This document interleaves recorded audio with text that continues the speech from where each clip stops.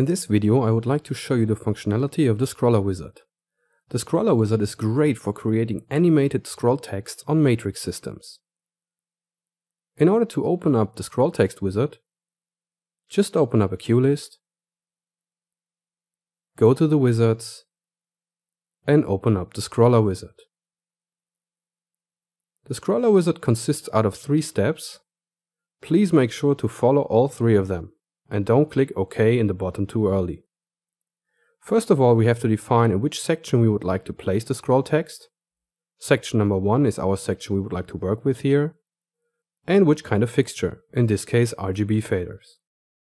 Inside of the font area we can either choose out of a 7 or 8 pixel height font, or click onto Other and you can choose out of any installed font.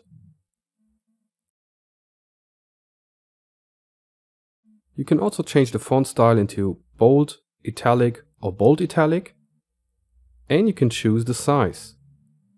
I will take an 18 pixel size for now. In the movement area you can choose if the text should be just a single shot, coming from right, from left, from top, from the bottom, fly up, sink down, exit to the left or exit to the right. I will take the coming from right for now. Make sure the go through box is checked if you want the text to go through. In the second step, just fill in your text. Oops. Inside of the special settings you can set that the text should be mirrored on x-axis or on the y-axis. And you can also set a vertical and horizontal offset. If you would like to place the text more up or more down, use the vertical offset. If you would like to move it on the horizontal axis, just fill in a plus or minus value inside the horizontal offset box.